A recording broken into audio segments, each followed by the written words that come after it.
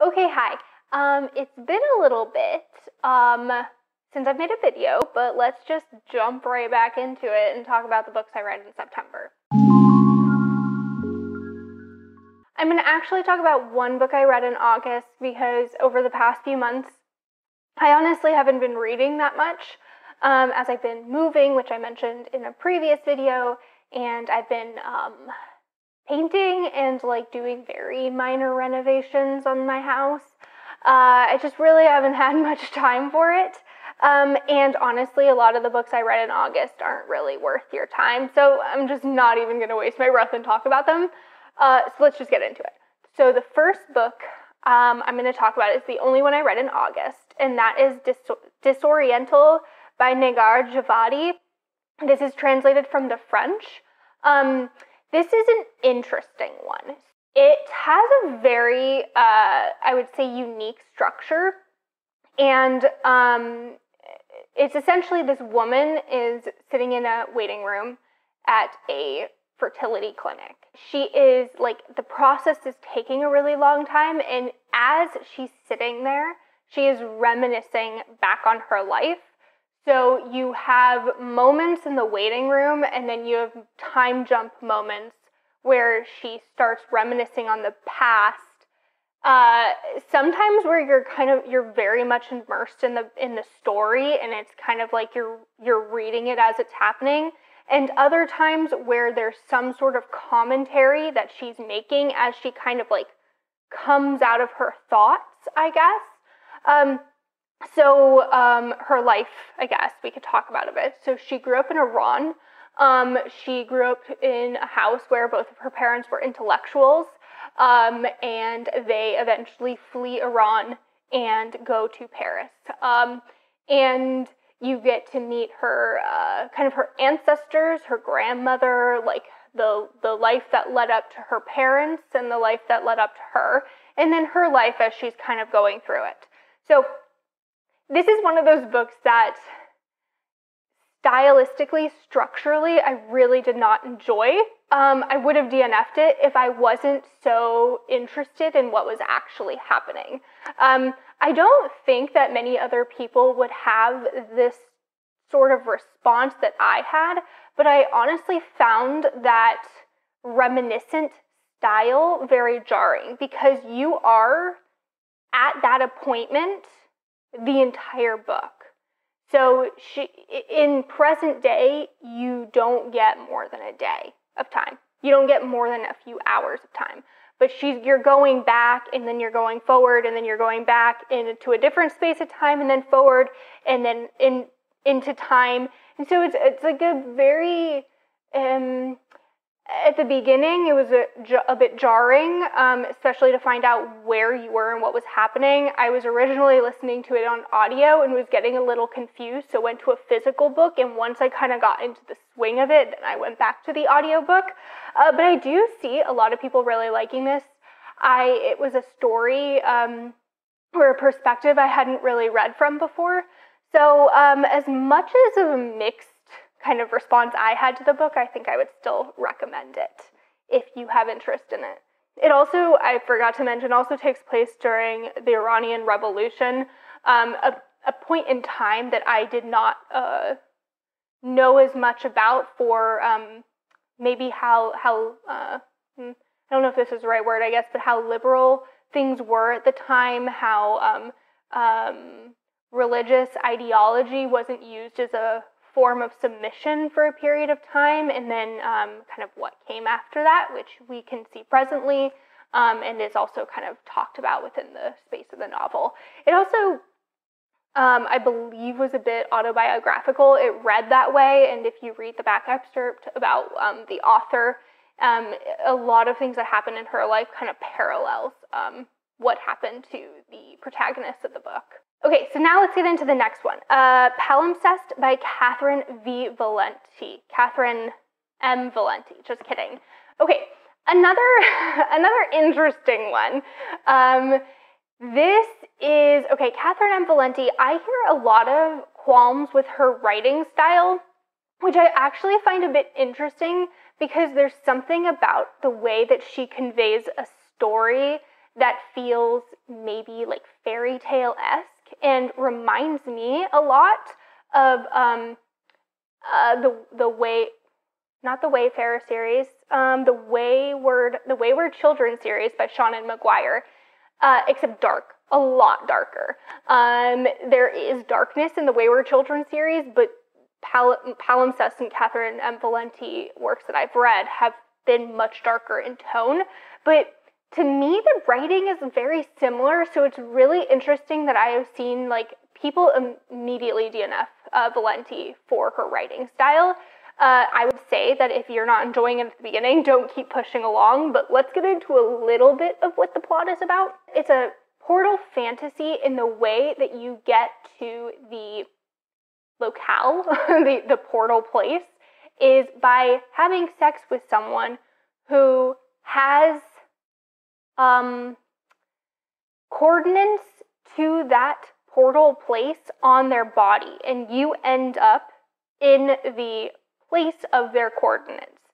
So people find each other who have these coordinates on their bodies, maybe looking for different coordinates, trying to find different places, or maybe just trying to get back to that place. So when someone who does not have the portal fantasy on their body has sex with someone who does, then that's the first time that they enter. And people enter in groups of 4. So you follow 4 people as they enter into this place together from different places around the world, and they are connected within Palimpsest. And you follow each of their stories as they are making their way in and out of this place, and eventually you get to some sort of connection between the stories. There wasn't much of a driving plot. It kind of just like moved forward. It wasn't short stories connected, but it had that sort of vibe where you didn't have this overarching plot feel for most of it. And a lot of the chapters started off with a lot of description. It would bring you to a new place within the city. You get all of this description, you get all of this background, and then you would kind of have your character transported there. So something about that kind of structure became a bit tedious after a while, but it was really weird and unlike anything I had ever read before, especially when it comes to portal fantasies. Yeah, not sure if I would recommend. It's also really dark. I don't think it's a book for many readers, but there was a lot to kind of like sit there and think about as you were reading, and the concept was very cool. The application of the concept, I think, didn't work as well for me personally, just because of the lack of driving force. Like if you don't have maybe like a fully fledged overarching plot that drives the narrative forward, then for me personally, you need to shorten your book a bit, so I'm still like hitting the intrigue level. I think that she could have made the book a bit more succinct, taken out some scenes, and still kind of achieved the goal. And then this should not come as a surprise, but there's a ton of sex on the page, so just keep that in mind. Next book I read was The Black Tides of Heaven by Neon Yang. So this is the first book in the Tensorate series, and I believe they're kind of like a loosely connected quartet. It was fairly short, and it follows these twins who are the children of the ruler in this fantasy setting, and one of their lives was given away to the temple, the monastery. I can't think of what term was used within this book. But then they end up having twins, and so both were given away. And you know that the ruler is this woman who's not really that great. And it kind of follows their story through their lives. You see them age. It's a short book, and you get quite a number of age jumps. So you kind of just see specific moments in their life when they're together and maybe when they're apart. And you get to see bits and pieces of the magic system, the political intrigue. As far as short stories go for fantasy, I thought that the world building was pretty good. It was pretty immersive. You got to see a lot while still having intrigue and desire to read further into the books. The idea of gender was quite different than how gender is seen and perceived in our universe. So everyone starts out using they, them pronouns, and when they kind of come of age, they choose what feels right to them and take on different pronouns and then have their body modified in some capacity to fit what feels right for them. Yeah, the magic was interesting, though not super described. I mean, it's a very short book, so you're really only getting a little bit. I thought there was enough intrigue for me to keep reading the series, though I don't have a strong desire to move forward. There's also something like a bit more literary about it in terms of fantasy. There's a lot more like a social commentary, I would say. But overall, it was a solid read. Okay, next one I read is Mars by Asja Bakic. This is translated from the Bosnian. This is a short story collection. I did it as a buddy read with Olivia at Biblioghoul. This is weird fiction. So I feel like I don't read a ton of weird fiction, but I read a decent amount. And in my head, I like weird fiction. Like, in my head, I'm convinced that I like weird fiction. And I think the short story is a really good launching point for weird fiction because it's kind of like what I was talking about with Palimpsest. Like, you need, you don't want it to be too long, or else, like, when it's weird and, like, there's not much of a plot because you kind of lose interest at a certain point. Like, you have to have something that keeps the intrigue other than the weirdness. So for me, a short story collection is a really great place for that. However, none of the short stories really were that memorable. There were some that were a bit more interesting than the others. There was some commentary that I liked. But then there was some things that I read in this that I found a bit uncomfortable and like underwhelming in terms of one of the plot twists in one of them being that the white people from Europe were refugees to Africa instead of the reversal. There was just a few things, a few lines that were here and there in the book that felt uncomfortable, I guess, and it wasn't that memorable. So I personally wouldn't really recommend these short stories. I didn't really think that they stood up even against some of the weird fiction I have read. Okay, and then the next one I read, because there was like so much hype around it, and I was like, I have to know for myself. So I read I'm Glad My Mom Died by Jennette McCurdy. This is a celebrity memoir. Jennette McCurdy was, I think, most famous on iCarly and maybe Victorious after that. I don't remember. No, maybe it wasn't Victorious. I'm not sure. I was like in the age demographic where I watched iCarly on Nickelodeon as it was happening. Like, I knew who she was. So the book is very vulnerable. She is very upfront with the struggles she went through, the struggles she had with her mother. She didn't really hold anything back like you see in other celebrity memoirs. That's actually one thing that I find a little frustrating about celebrity memoirs. There's a lot of triggering content. She dealt with a lot in her childhood, a lot of things that were outwardly abusive and obviously abusive, and then things that are less so. And then for a lot of the book, she does talk about her struggle with eating disorders and really describes, like, is heavily descriptive on what that felt like, what she did. So yeah, I would, I think that I would caution people who are dealing with eating disorders or maybe have had one in the past with this book, just because she's very descriptive about the way it made her felt. or the way it made her feel. But overall, I really liked the book. I liked the short format of each of the chapters. They were really to the point, but was like still progressing a sort of kind of narrative of her life forward. And I really love that she talks about like her childhood, her growing up, and then like her kind of finally like kind of hitting the wall of like the traumas becoming too much of her falling into her eating disorders and like alcohol dependency, and like the coming out of it and how like that took so long. And I think that it's just I guess important for people to kind of acknowledge.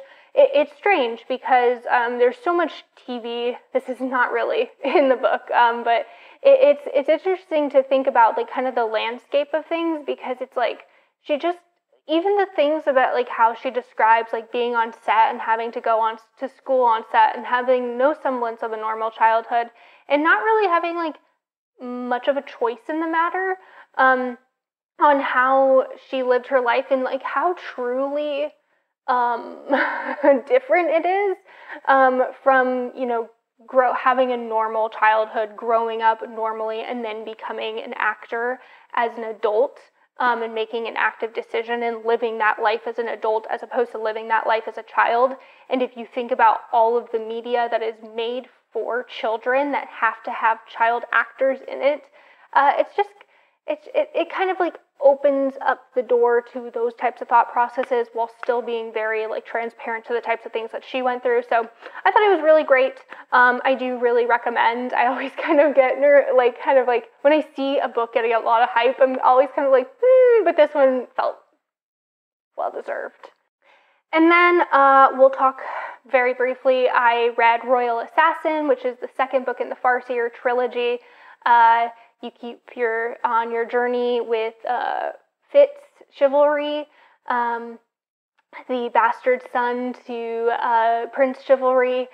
Oh man, I'm reading this with Mariana at Mariana Mass Books. I'm quite a bit into the third book at this point, but I'm not going to say too much. I just really enjoy the series.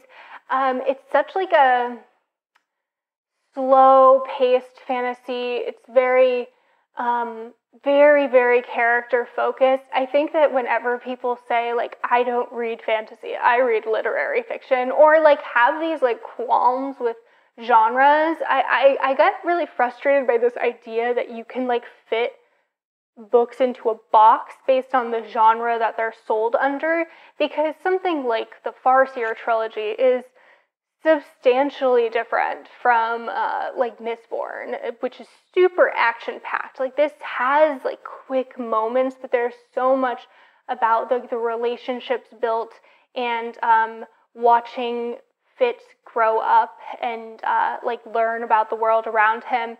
And there's something very nostalgic about being in like the perspective of someone aging. You start the books, I think, when he's like 6 years old, and in the second book, I would think he would get to the age of like 18 in that. Like he spends most of that one as like a teenager. Just kind of getting to see his thought processes. I think that it does a really good job of like you as an adult reader knowing things that Fitz isn't picking up on while still being in his first-person perspective. I think that's a very difficult thing to achieve. So for people who like fast-paced fantasy, this isn't necessarily the book series, I think, for you. But I do think that this is a really great crossover series for people who like more about like characters and relationships and like slow-paced books. Like I think that non-fantasy readers would like this series. And then the next book I read was La Bastarda. This is, what is this translated from? I believe the Spanish, and the author is from Equatorial Guinea. I read this in a day. There's a lot that goes on in a little span of time, and none of it is really explored that deeply. So you have your protagonist who is maybe like 17, and she's aging, and there's expectations put on her by her family, by the culture she is a part of. but and that part of that is to become a good wife, but she has really no interest in being a wife.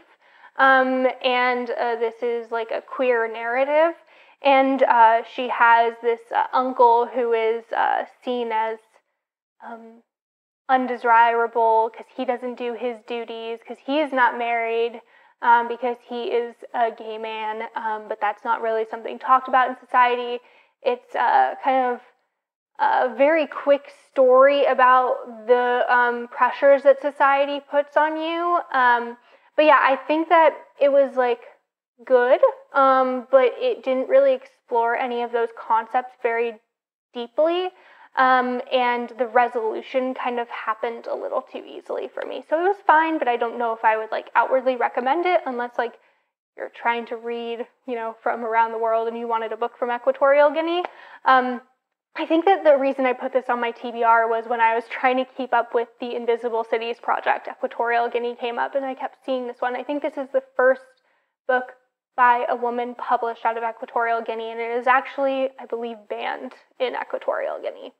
Okay, the next book I read, another one I have really mixed feelings about, is The Sparrow. This is a alien first contact book. It is very character focused and character driven. So this is kind of like a dual timeline story where you're following the before and after of the event. And in the before, you're kind of building up to it, and the after is kind of like when you're hearing everything come out. So this is a first contact with alien book, and I haven't read a lot of these, and it's interesting to read and then be aware of when your morals come into your reading of a novel.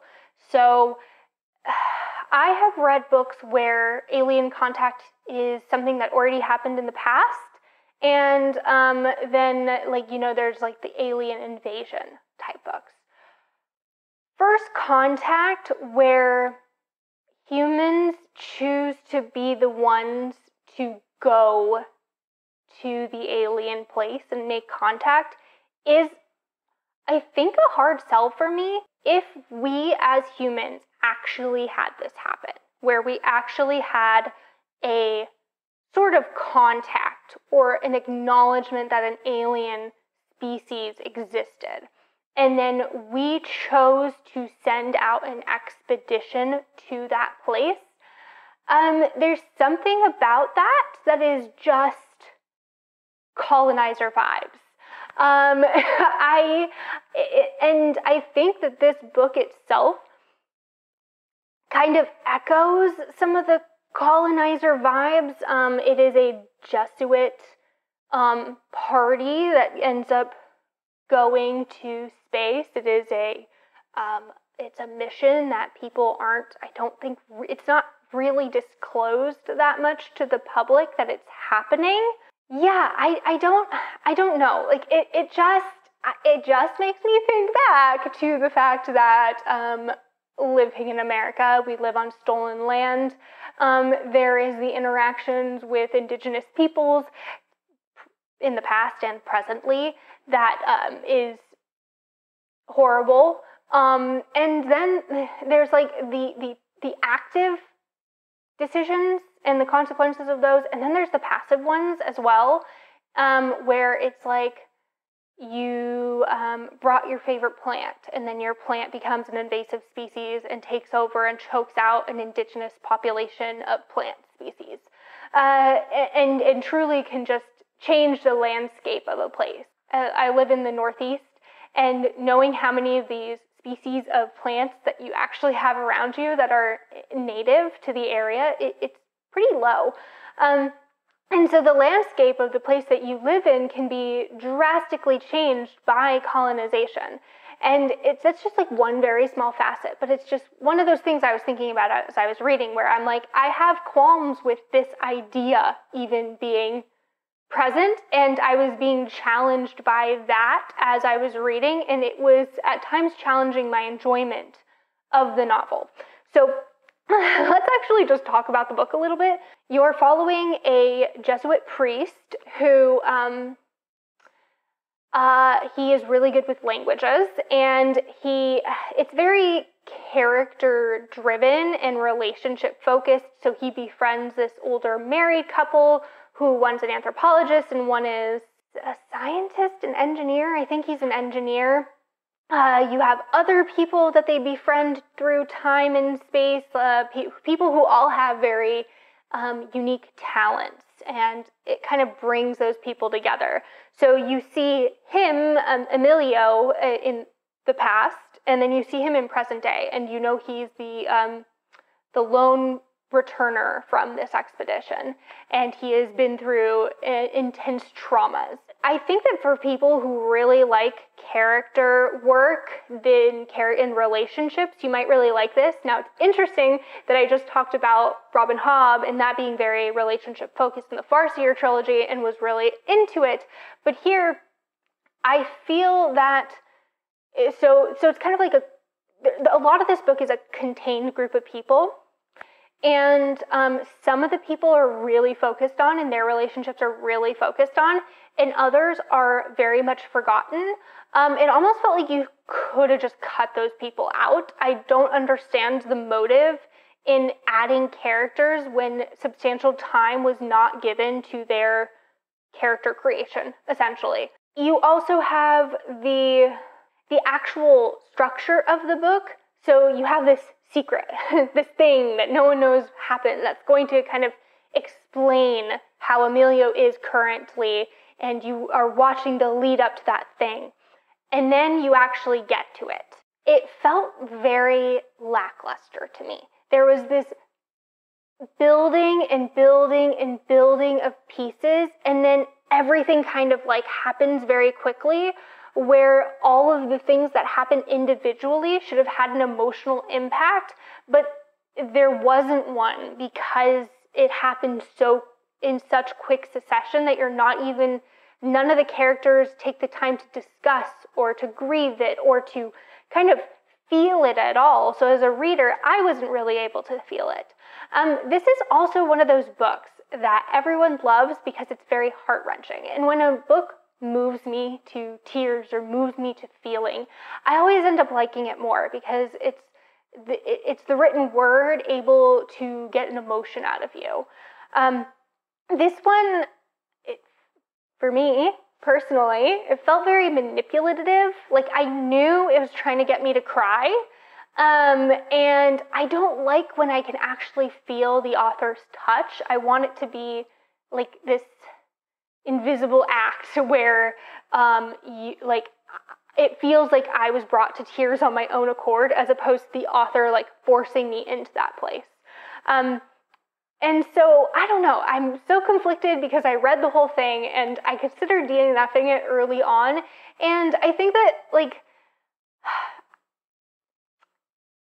the parts of me are like, I'm like, yeah, I enjoyed it as much as I thought I was, so I wish I would have just DNF'd it. But other parts of me like think about all of the thoughts I've had around the book and the conflicted feelings I had even reading it. And there was something that I really appreciated about that experience. And I do think that this book is for a lot of readers. I don't think a lot of people will have the kind of relationship with it that I did, but I just wasn't that big of a fan of it. Like, it was okay. I think I'm more kind of like worked up about it because I thought I was gonna really love it, and I've had it on my TBR for years, and so I felt just a lot more disappointment around not really liking it as much as I thought I would. Okay, moving on to the last book, and that is The Paying Guests by Sarah Waters. I really love Sarah Waters. I've read Affinity, I've read Tipping the Velvet, I've read Fingersmith, and this is my fourth book by her, The Paying Guests. This one has pretty low ratings on Goodreads. I think I can understand why, but I just don't feel that way personally. So, the book, like Sarah Waters, typically it's broken up into different parts. There are 3 parts. The first part is very long, the second part is very short, and the third part is, again, longer. So in the first part, you're introduced to Frances, who lives with her mother in a crumbling estate in the 1920s. She's lost her brothers to war, and she has also lost her father, so it's just the two of them. They don't have a lot of money, but it is a wealth. They come from wealth. So they choose to take in people to live with them, boarders essentially, that are the paying guests. And it is a younger couple that Frances ends up kind of becoming friends and interacting with them as they're living in the house. And the first part, like a lot of the books I've talked about here today, very focused on character building. There is like no plot to be seen in part one. And for some people, you're not going to like that. But for me, I just loved following the characters. I loved seeing the character progression.